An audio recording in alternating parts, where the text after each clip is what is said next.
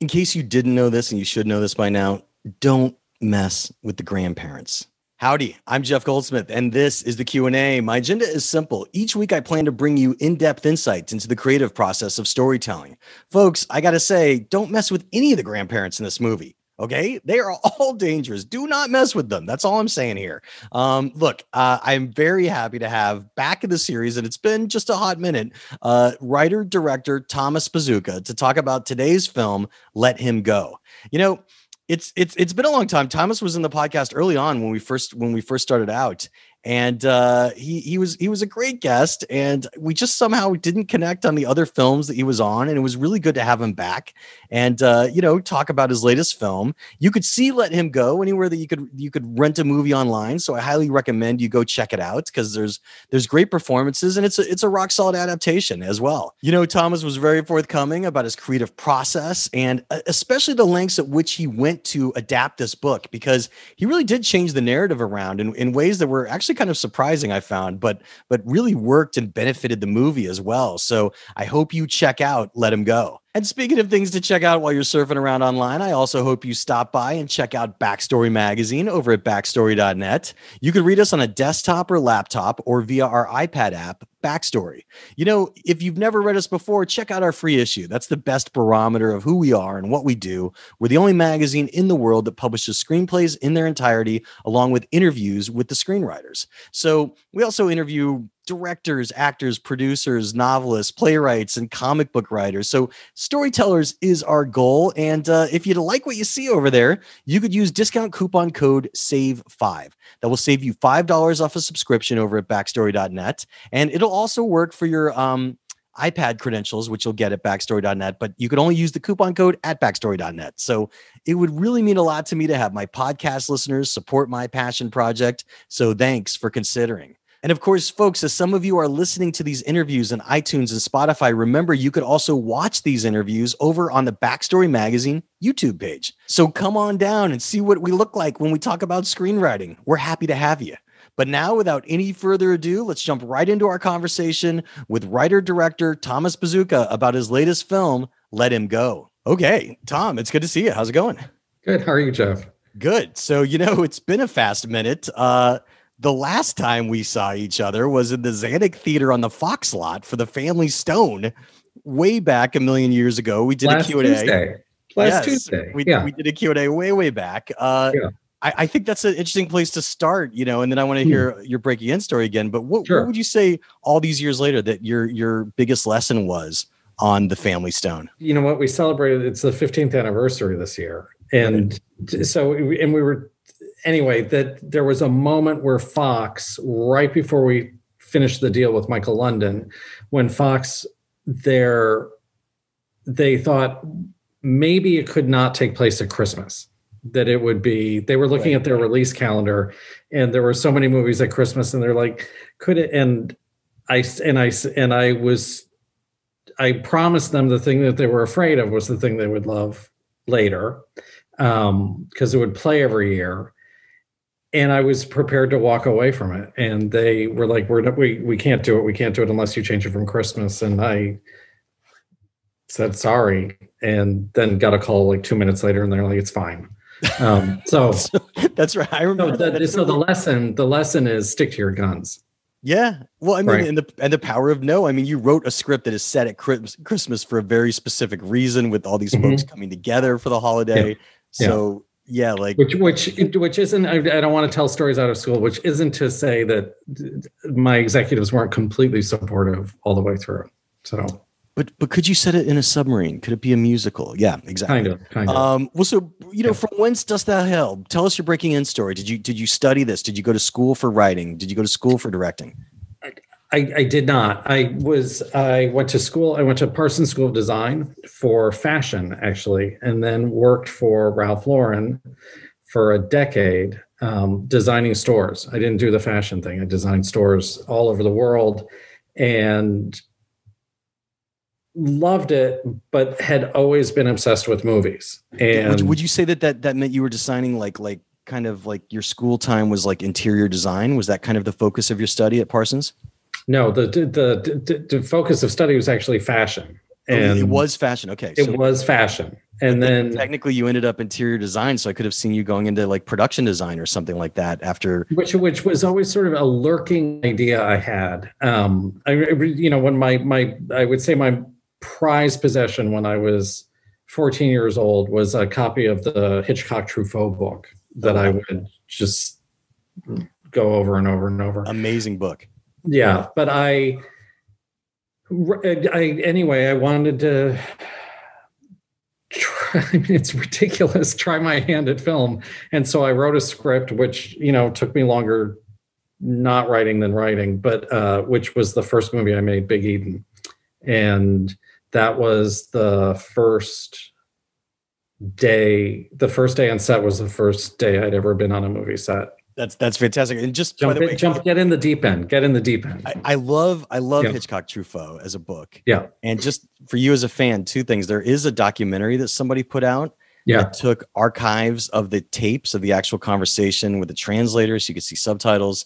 Yeah. And then some people have actually released bootlegs of all the tapes, which includes some stuff that's not even in the book or in that documentary. So just in case, it sounds like you're a geek for Hitchcock Truffaut. I've seen the documentary. It's great. Yeah. Look around on the internet. So you might find some other stuff. Well, so, your next film was Monte Carlo. What was your biggest lesson there? If somebody pays your way to France, enjoy it. I think I was so worried about, I wish I'd enjoyed it more. Been a little bit more in the moment. So was it too stressful? It was very stressful. I would also say if, a lot of it was, anyway, yeah, it was, I don't want to talk about it. It was stressful. And we were one of the first productions at a new facility, soundstages in Budapest. And, it was a bad budgeting thing. And we were trying to replicate when you're shooting in essentially the social housing in Nice, there is such a thing as apartment buildings in Texas. You're just something's turned inside out. That's a little crazy. What was your most surreal moment on that set? Since it sounds like it was a crazy time. Was there just a memory that you have a flashback of? Well, I'm going to talk about the things I really loved were Leighton Meester. I'm such a believer. I love that girl so much. And Luke Bracey was this young Australian actor who's great, and Pierre Boulanger. And I loved all the French people. It was great.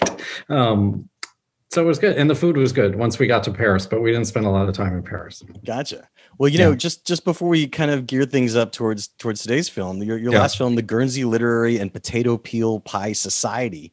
Yeah. It I guess opened up some doors towards today's film because it's a period piece as well. What was your biggest lesson on that? It was the first adaptation I'd done. And, what's funny? I guess the lesson is the same as the one on Family Stone, Stick to Your Guns. They had a script that was good, but I felt like they had this they were trying to lean into this romantic comedy thing. It's Paula Mazur who was the producer, and she was the producer on Let Him Go, because we had a great working relationship. But I kept saying, you're telling the wrong story. It's a story about an orphan finds a family, and that's got to be the thread, because there's so many threads in that book, and you just needed one sort of unifying principle. And I really fought everybody and stuck to my guns, and I think I was right. What did you learn about adaptation? Because we're going to be talking about that just in a minute here for Let Him Go. But what did you learn about adaptation of a book on that film? I would say it was process. It was really just figuring out what was going to work for me, because I'm very organized. I have cards. I do all that sort of stuff. And so it was going through the book, highlighting things, creating a document just based on the highlighted items, reading the book with a deck of 3x5 cards, and just anything that was of interest became a card that went into a bucket. and then, spread it all on the living room floor. And you sort of figure it out that way. It was, and the voice of the book, figuring out, because that was an interesting one, because it's an epistolatory novel. So there are all these letters from different characters and these different voices, and it was trying to figure out a single voice for the piece, and the spirit of it. I love all things note cards and hearing about note cards. So once you get them out of the bucket, you get them on the floor. Do you then celebrate it? Did you have categories like character beats, story beats? Was that kind of the way you did your cards? Tell us more about your carding. No, it's a roadmap, if you can think of it that way. And so it's, here's the beginning, here's the end. This is probably in the middle, and you just start to shape it and move the cards around and figure out, how to tell the sequence of the narrative. Okay. Well, so let's talk about Let Him Go, today's film. When did you discover the novel by Larry Watson? When it came out, which I'm going to get the date wrong. Someone will fix it. It's 2014, something like that. But I, pulled it off the bookshelf at the bookstore, and I was familiar with Larry's work. He'd written a wonderful book, Montana, 1948. And so I'd been a fan, so I recognized his name, read the book, and I loved, it had what I like. It's sort of like Family Stone. Like Family Stone is a Christmas comedy, but what's interesting to me is the story about the mother who has cancer, and it's the story of a family's last Christmas with their mother.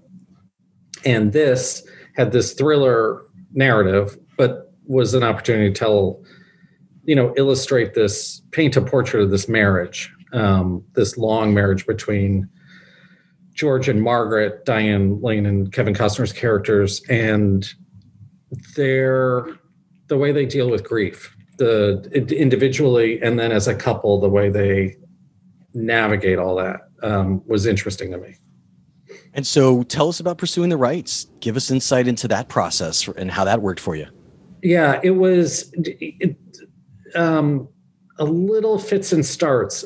Somehow I got in touch with Larry, and because I had a couple questions, I wanted his blessing. I reversed the direction of the journey they go from Montana to North Dakota now, and it used to be the opposite.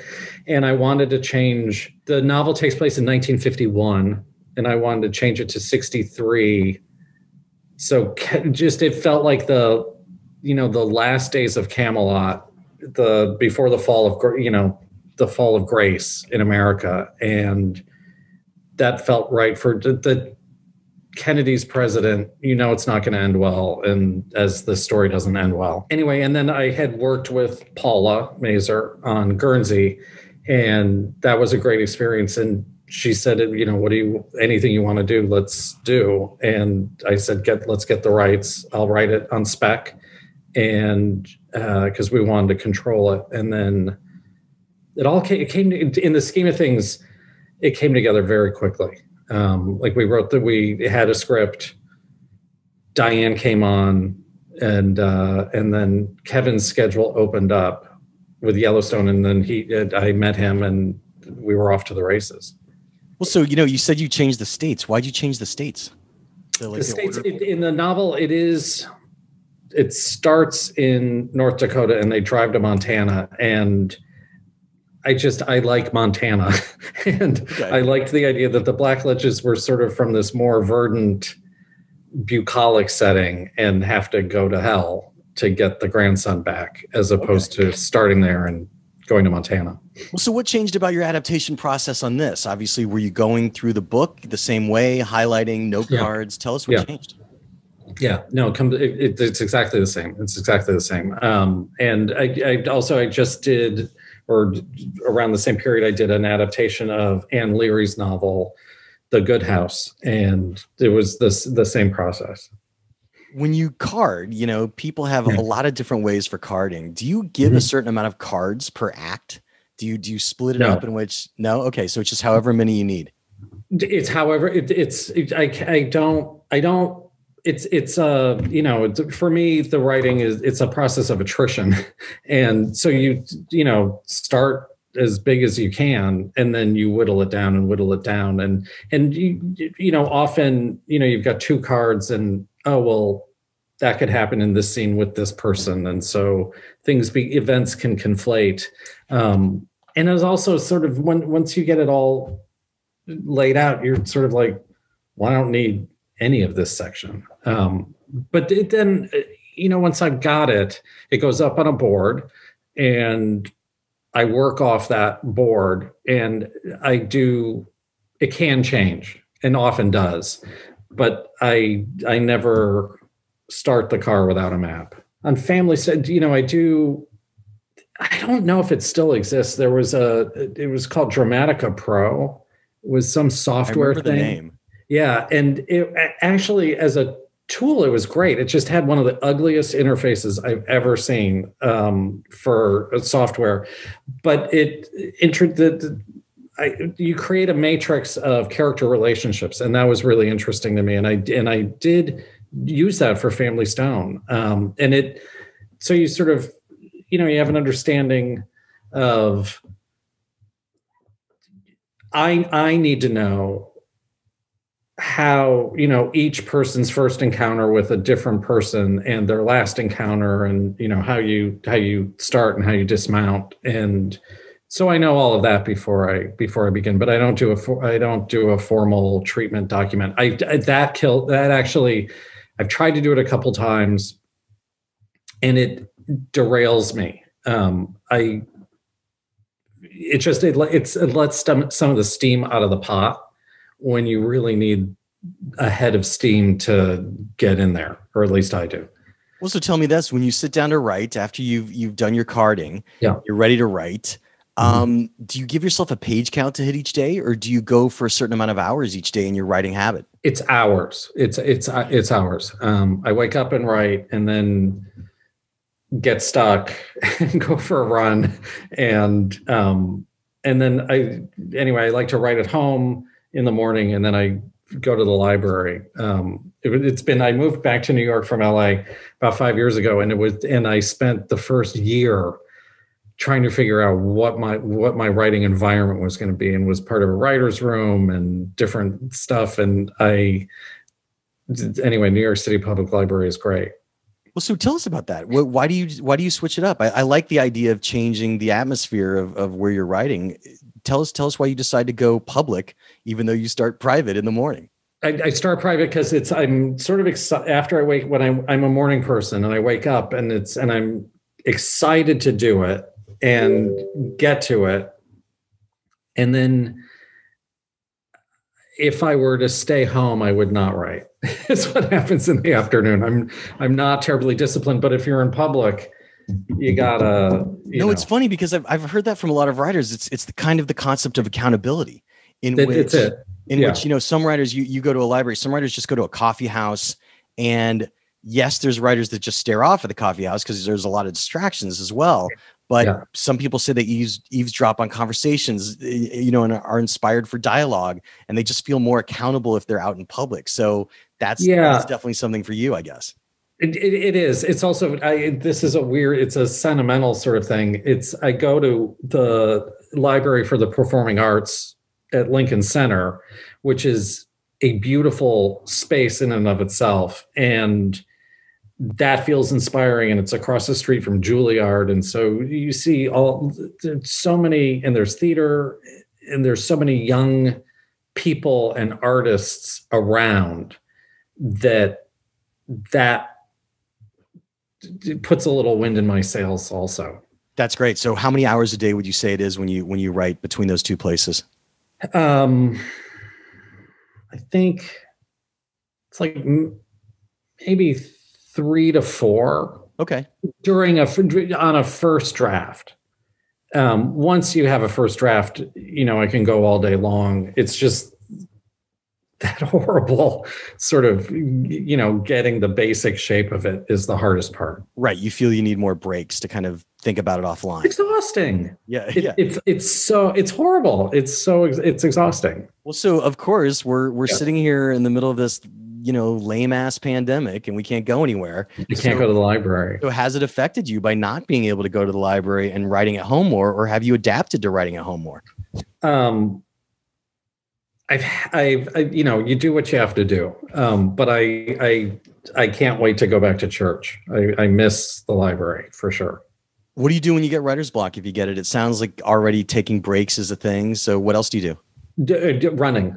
I go running, and whenever, I hit the wall so many times, you just are like, okay, well, I need this character to do this thing, or I need this to happen. And how am I going to ever get her out of this? And go for a run. And somewhere around the second mile, you figure it out. I listen to music when I run.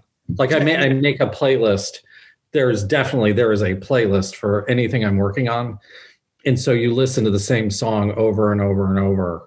On Let Him Go, it was Prayer in Open D by Emmylou Harris. And that helped me. Without that song, I don't think I ever would have figured out the very end of the movie. It's interesting because it is psychosomatic to an extent. I've heard some writers talk about trying to use the exact same music every time on a certain project, or as you just said, a playlist, because it helps them get into the headspace that they're in during that project. Yeah. Would you say that's it? Completely. Okay. No, it's, this is the world you're in. And it's a way of invoking it, right? How long until your first draft? What is it? 6 to 12 weeks, kind of. Okay. Depends on what I'm doing. Yeah. Like once I really sat down and did it, it was pretty quick. The first draft was like 6 weeks. There's always the round of notes, and depending if it's a studio project or if you're working with, big talent, they're going to have notes. What are some of the pratfalls and tricks that you've learned for navigating notes as a writer? I don't know. I'm not very good. You definitely have to, I like to, you listen. I definitely want to improve it for sure. I wish I had more notes from actors, weirdly. I haven't gotten a lot of those. Because I really love actors, and I think they're super smart, and I love their process. I love working with Paula Mazur because she's really great at story, and she has that knack for, when you're sort of not fudging, but when, it's okay. And now I'm going to move on to this other thing. You've sort of clipped a corner, and she has a knack for being like, well, on page 18, this thing. And it's like, oh God, she found it. And so that's great. That's great. You want partners like that. How hard was this to set up? Once you had your script and you were in a place that you liked and you brought it out for casting, what was it like to get your budget and schedule? And what did your budget and schedule become? Yeah, it was actually pretty easy. We had 3 places that wanted to make it, but if you get Diane Lane, if you get Kevin Costner, then it's a go. And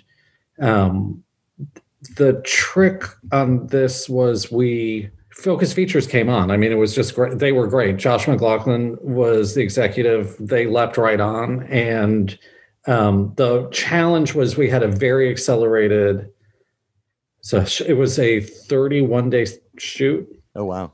And it was an accelerated prep because we only had this little window because of Kevin's availability with Yellowstone. So, the prep was really, we didn't have enough prep time, but what was the budget? I don't even remember anymore.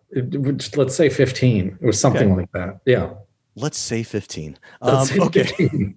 Well, okay, folks, if you haven't yet seen Let Him Go, press pause, because we're going to get into the spoilers now. You could find Let Him Go anywhere that you would regularly watch a movie online, and go check it out, because we're now going to talk into the spoilers, into the story dynamics. I guess the first thing to talk about in the spoiler section, this is kind of that classic grandparents' rights story. That's the way that we would equate it in modern news times, in which child visitation is a thing, because basically in this case they feel that their grandson was kidnapped, but it's for a while a good back and forth about, was he kidnapped, or did the dad just relocate the family in this new marriage? So I guess one of the things to talk about early on is how much time you spend with the previous family. And I could see that being a debate for you. You do it in a series of montages in the opening of the movie in such that we're seeing James, we're seeing Jimmy, as an infant and what he meant to his grandmother, Margaret, and, how Lorna and Margaret had a little friction. And then there's the sudden death. And then we're 3 years later and they're getting, we think that they're dressing for the funeral after the sudden death. No, they're dressing for the marriage, which I thought was a really good transition. Yeah. And so it's interesting when Donnie comes about. Was that section ever longer in your script? Was it ever shorter in your script? Because it seems like a good way to start to give people a baseline for what they had before it was taken away from George. It actually, what happened? It was shorter, weirdly, and it's, I think the image that had always been in my mind was the baby in the sink and Margaret washing baby Jimmy. And in the first draft, that's how it started. And the horse comes back. And I saved the whole thing with James for later, but it doesn't really make any sense because I haven't shown you what's been taken from them. And so that was a quick, that was after the first draft, just the morning with James. And I love it starts with the guy that dies, and then the next person is Kevin, who also dies. And so you're starting the movie with the two guys that don't make it. But as a sequence that, other than adding just that first little bit at the beginning, never changed.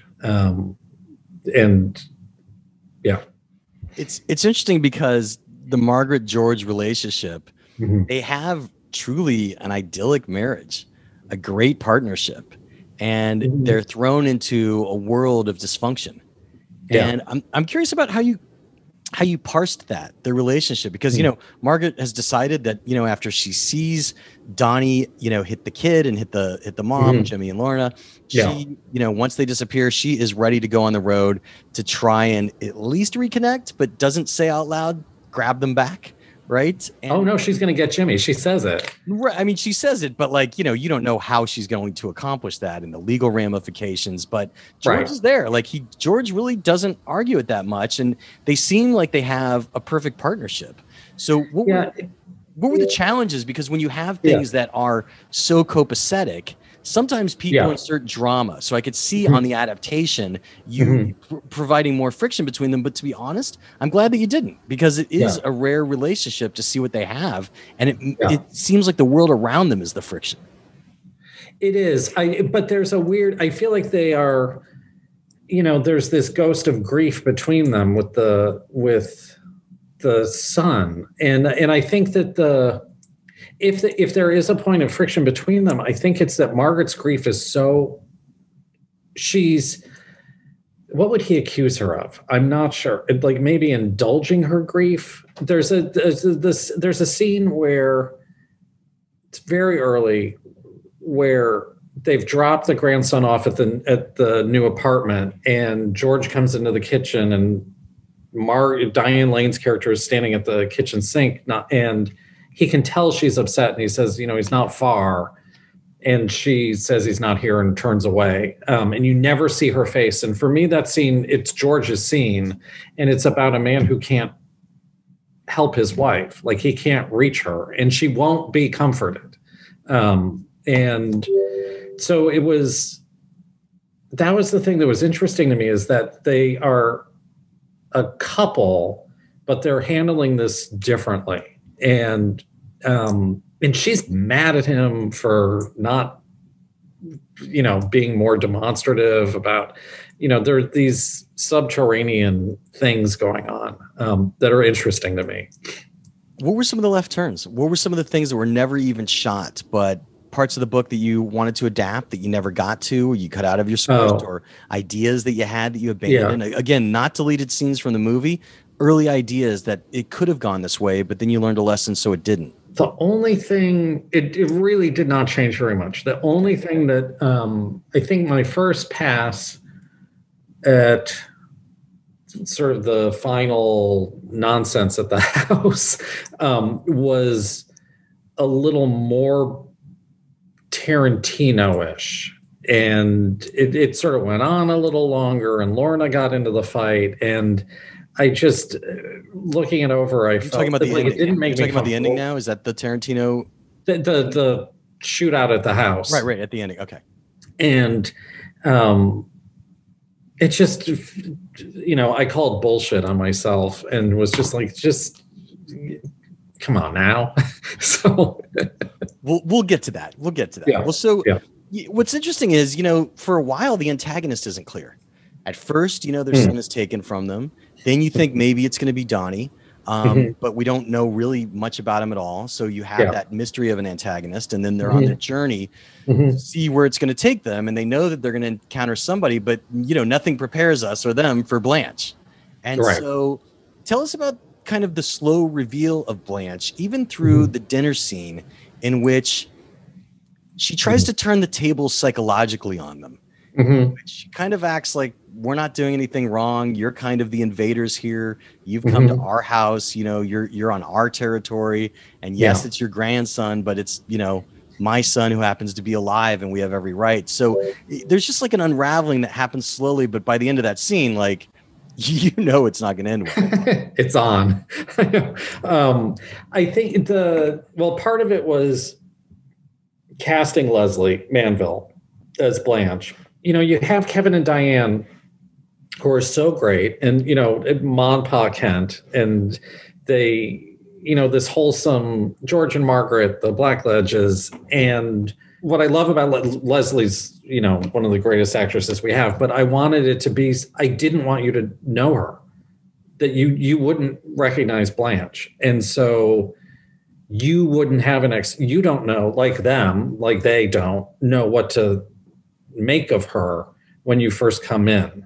And that was critical to me, that she not be recognizable. And I like that she's set a trap, and she's waiting for them. And this whole thing with the lamp and all of this was in the script. I liked her that she's standing right in front of them, but they can't see her until she sort of shows herself. Felt great. But one of the tricks was definitely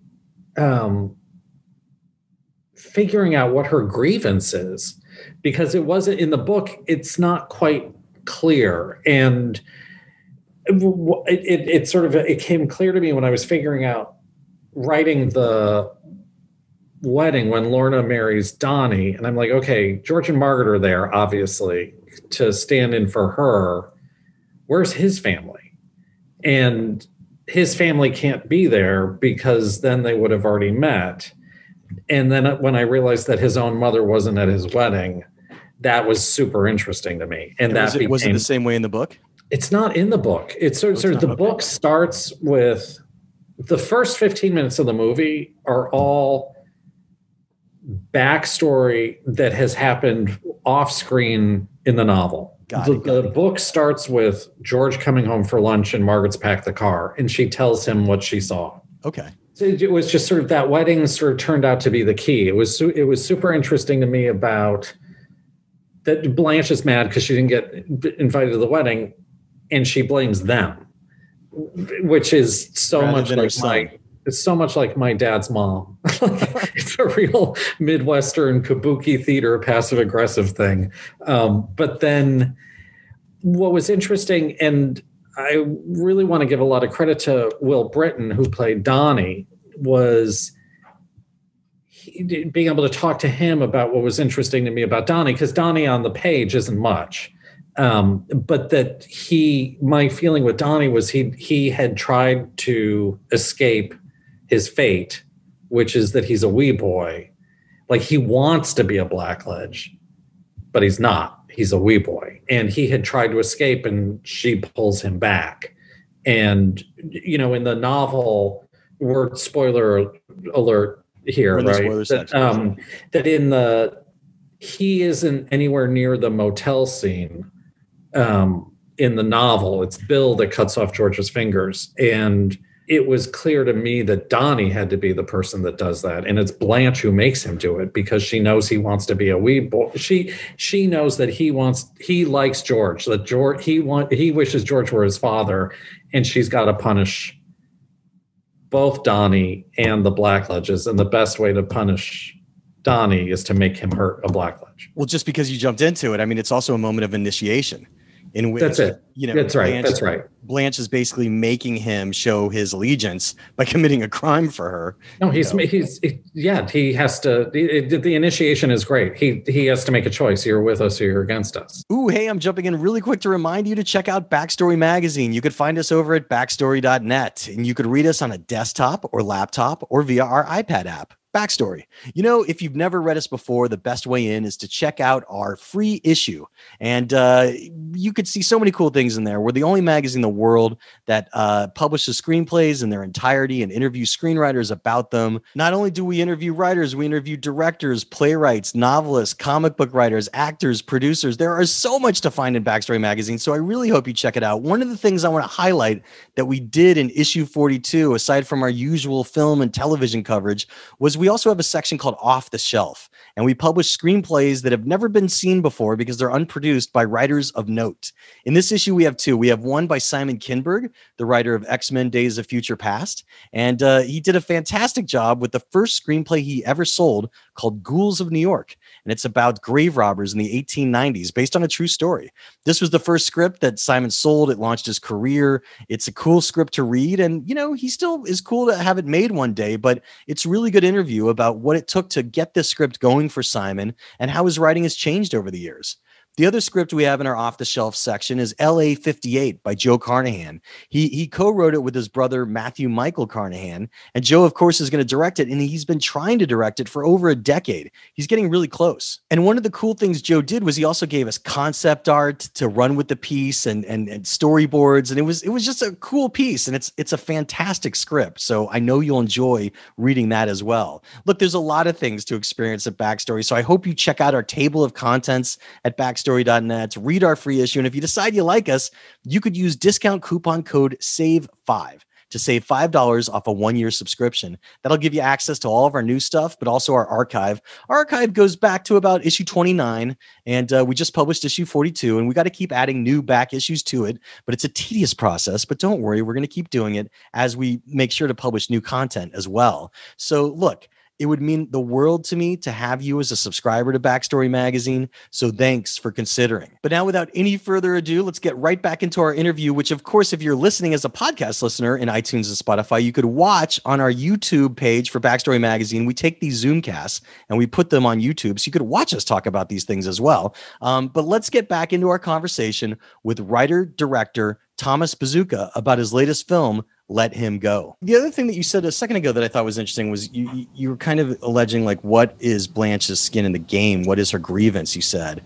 Yeah. And it's fascinating because hers is the exact same as Margaret's, technically. She just wants to keep her family together, and she doesn't want Donnie to leave again, and she certainly isn't about to allow Lorna and Jimmy to leave on their own. Right. So it's kind of circular in that sense, in which both grandmothers kind of want the same thing. And you could argue the way that she does that George and Martha are a little out of their scope there by showing up at someone else's house saying, give us back our grandson. But at the same time, we know that is the right thing to do in their case. It is. It's tricky. I think the worst thing the Blackledges do, in my mind, is they show up to dinner without a gift. I did think about it all the time when we were shooting. I was like, they should bring something, but it didn't make sense for them to bring anything to dinner. Like, they've been told they're going to dinner, bring something. But what was interesting to me, and it didn't occur to me until we were shooting, and it was Leslie in the kitchen, and it's a line in the book. She says to Margaret, when she meets her, she says, "You're the grandmother." And Margaret says, "I am." And it really wasn't until I heard Leslie say, "You're the grandmother," and the inflection she added to it, that I realized she is not a grandmother. Leslie, the Blanche character, and that is probably her greatest grievance, is that she's surrounded by these useless men. Her two lunkhead sons, this Bill character, her son Donnie, and they're useless to her because they have not had children. And wait, sorry, I missed what? This. I think I missed this. Is Bill not her son? No, he's her brother-in-law. Oh, I did not realize that. It's okay. It's a super subtle thing. I thought he was one of the crazy sons too. Okay. No. But he mentions Donnie's his nephew. Got it. That's right. When they first, but it doesn't matter. But it was interesting. You know, you're introduced to Blanche by this long monologue about her. It's about legacy and bloodlines, and she's stuck with these guys who can't give her what she needs, which is to keep the bloodline going. So it's why it's making her crazy. Right. And so by impressing all of their legacy onto Jimmy and making him a screw up just like they are, that's like Blanche's last hope as well. Yeah. I also think she's just she's like the ball fell into her yard and she's going to keep it. Yes. Also absolutely. Part of it. Right. Yeah. That's a good way to describe it. You know, Peter's an interesting character, the Native American teen who, talks about an identity crisis. And it was really interesting because you were talking about this wild backstory where the government ripped him away from his family until enough time had passed that he had lost track of Native American languages. So he couldn't reconnect with his grandmother and the legacy of that family. Tell us about the creation of Peter, because it was an interesting character. I mean, I'm guessing he's in the book, but how he functioned in your story, I'm curious about as well. Sure. No, it's great. And I'm thrilled to talk about it because he is in the book, but his backstory, he has no backstory in the book. He's just sort of this person out there. And like that he had an aunt and uncle in town and they sell skins for him and that's all you get. And sort of the description of his shack.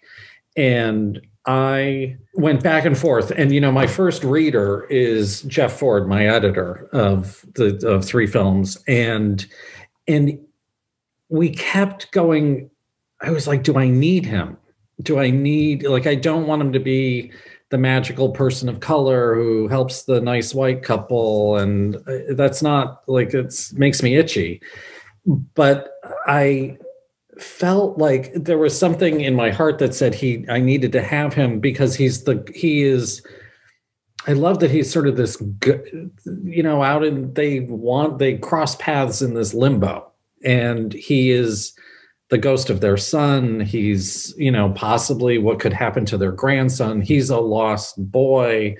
There's a lost horse that has found him. And I felt like in the, this vortex of, the world, they found each other. And so I hung on to him, but then I felt like, okay, if I'm going to do that, I need to tie it together. And read a lot of, I knew about the Indian schools and did some research on that. And that sort of made it compelling to me. Lorna as a character, there could be, a version where she's just too passive and she's just kind of, the rag doll being torn back and forth between these two families. But here, it's interesting because she has a spark to her and she essentially doesn't get along with either of her mother-in-laws. She's been cursed a bit with both of them. Yeah. And it's fascinating because, rather than just being the grateful mom of like, oh, gee, thanks for all your help. Like, she spits fire back even at Martha, even when Martha's trying to help her. And I'm curious about the challenges of writing that character and keeping Lorna, 3-dimensional rather than just a cliche. Well, and she did change a little bit from the book. Donnie doesn't hit her on the street. He just hits the kid and she laughs. And so you're like, wait, what? Really? Yeah. And so that I didn't want. Kaylee had a big, she's great. Kaylee Carter, who plays her. I mean, I'm coasting on her coattails in that. She makes that character something good. What I always felt bad for Lorna because she's it's like out of the frying pan into the fire. Which, mother-in-law do you want? It wasn't great with Margaret, and Margaret was in love with her own son, and so there wasn't much room for Lorna. And I felt like, well, what were her? All I knew about Lorna, which was compelling to me from the book, is that she didn't have a family of her own. That was a line in the book. And I thought, okay, you're in Montana in 1961. What are your prospects as a girl who was she raised by a stingy aunt and uncle who she couldn't wait to get away from? And there was a little bit in the diner scene. It's just a little rondelay that got cut of Lorna talking about why she and Donnie came, and that they were supposed to live in town, and that was what they'd been promised, or that's what the Wee Boys had said. And the scene needed to move along. But what I liked about it was it spoke to Lorna's. I always felt like Lorna, if she just, the problem for Lorna was that she was born at the wrong time in the wrong place, that she sort of had maybe more sophisticated aspirations than anybody around her, that she should have lived in town. Maybe things would have been better. I thought it was interesting. I don't want to spend too much time on this, but it just caught me as like, yeah. What?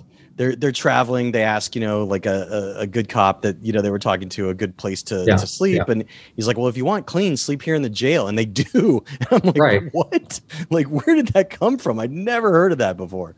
Isn't it weird? I know. And it's in the book, and it gets a laugh. Like, we had one test screening and it gets a laugh, and it's sort of weird and you don't know quite what to make of it. But I loved that it was in the book, and it said something to me about sort of the fraternity of lawmen and their families, and that Margaret's not put off by it, and they're sort of humble people. So it is a weird thing for sure. But it was an interesting detail. We covered the motel scene a little earlier. What was your biggest challenge directorially in the motel scene? Because you have a lot going on. You have a fight, you have a lot of characters, a small room, and a hand, fingers getting cut off with a hatchet. Yeah.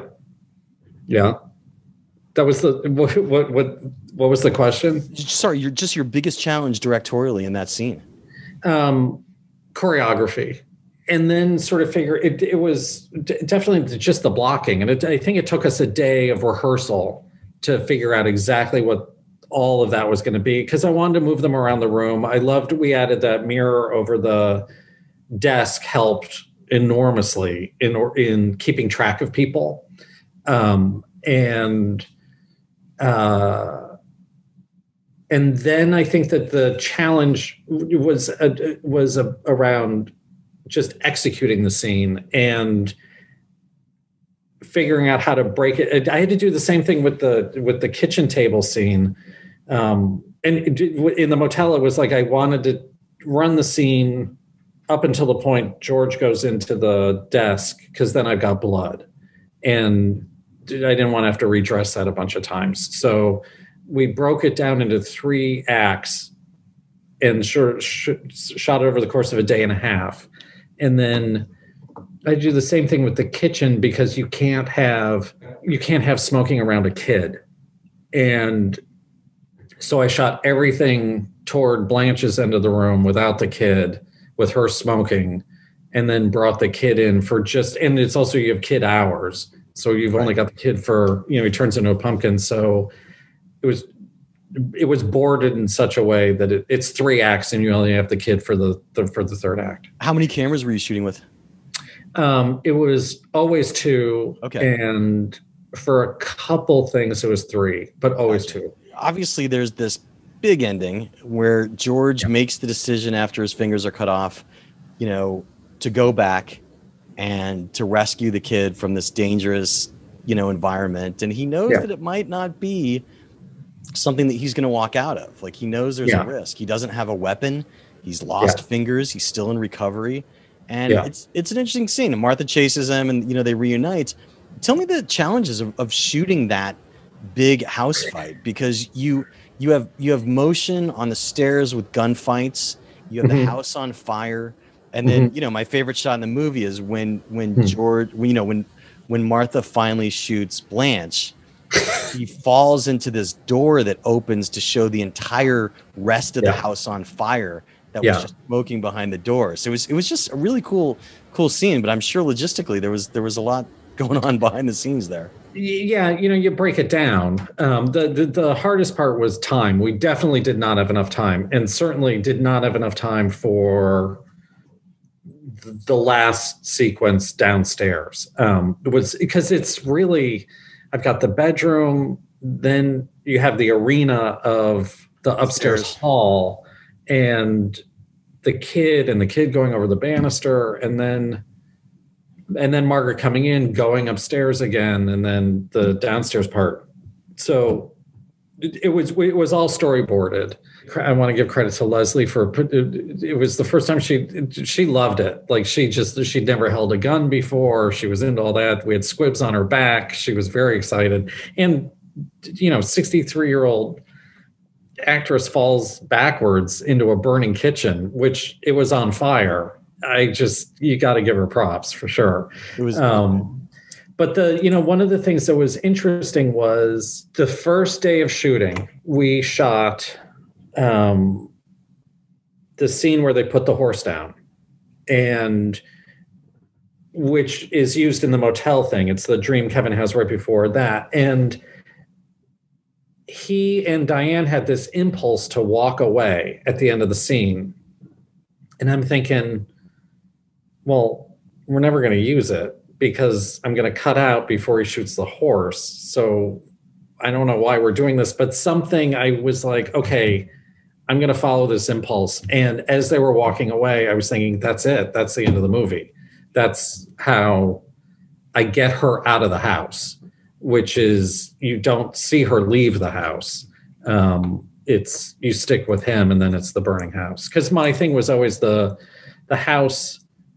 And that was my big thing was we had to build a house to burn it down. Like the number of times they told me what you can do with CGI. And the issue for me, the Wee Boy house burning down isn't about the end of the Wee Boys. It's George. It's you're sending George on his way. It's his Viking funeral. Yeah, it's his Viking funeral. So you essentially just built a big exterior that you could burn down, and your interiors were all shot in different locations. That's right. That's right.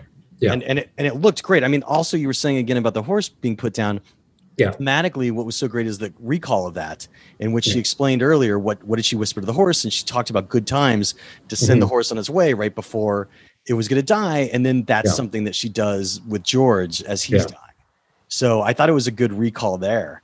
And I'm just curious, was there anything different about the ending that you toyed with? Because technically the women aren't in the house for those final moments. Lorna's not in there for any of it. Her and Jimmy got away. Well, in the book, Margaret is about 20 miles away. Oh, okay. Yeah. So, I mean, do you see the law coming after them after the events of the movie? Or it seems like they have even accountability as to what happened, and it could all be pinned on, well, we don't know what George did and we'll never know.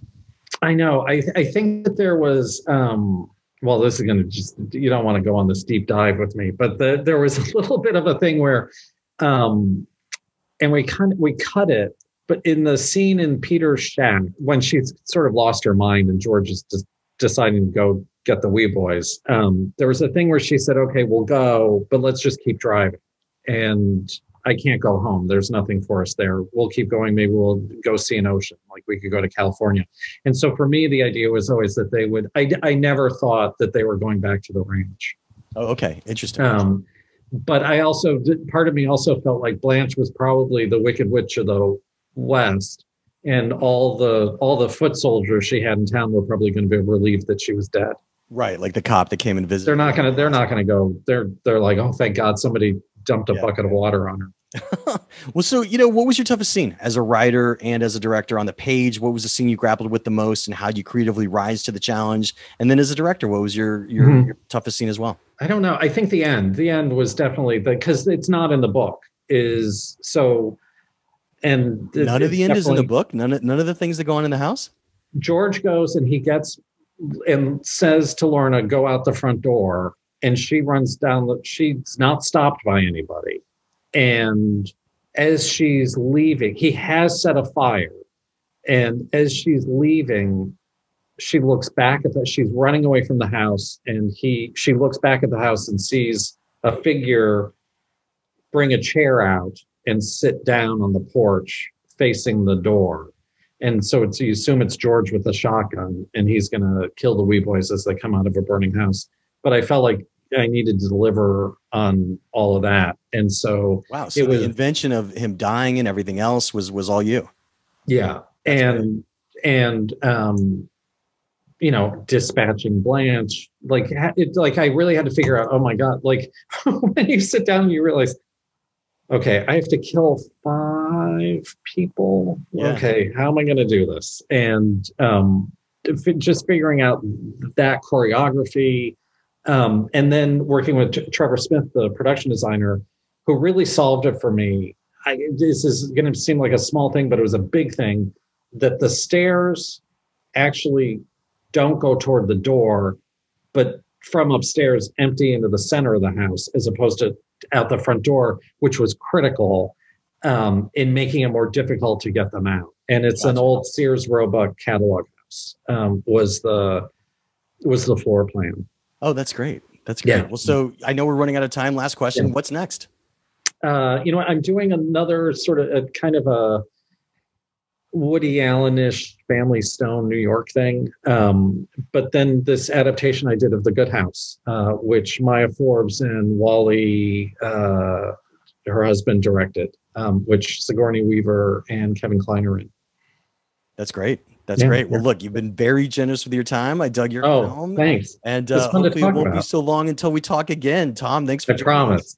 I promise. And that's how the Q&A went down. Special thanks again to writer-director Thomas Bezucha for being so generous with his time and coming down to chat about his latest film, Let Him Go.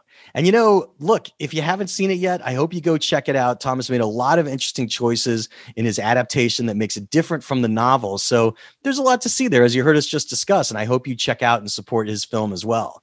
And speaking of cool things to do while you're surfing around online, I also hope you check out Backstory Magazine over at backstory.net. You know, you could read us on a desktop or laptop or through our iPad app, Backstory. If you've never read us before, feel free to test drive us by reading our free issue, which you could do over there. And look, if you like what you read, I hope you consider becoming a subscriber, and you could use coupon code SAVE5 to save $5 off a 1-year subscription by using code SAVE5. That'll save you $5. So look, it would mean the world to me to have you as a subscriber. So thanks for considering. The Q&A with Jeff Goldsmith podcast is a copyright of Unlikely Films Incorporated in 2021. All rights reserved. And folks, if you want to reach out to me, I'm a pretty easy guy to find. You can find me on Twitter as Yo Goldsmith, or I also run the Backstory_mag account for the magazine. You could also use those same handles over on Instagram, Yo Goldsmith or Backstory_mag. And I promise to use Instagram more this year. I know I got really bad about it. I also have a Facebook fan page. I don't use it that often, but I'll try and stop by a little more often this year. You could always email me, yogoldsmith@gmail.com. I absolutely promise not to respond immediately, but I will try and get back to you when I can. Just don't be mad if you don't get an instant response. I'm an easy guy to get a hold of. So look, I'm Jeff Goldsmith, the publisher of Backstory Magazine and the host of the Q&A, thanking you for tuning in and telling you to stay out of trouble. Till next week.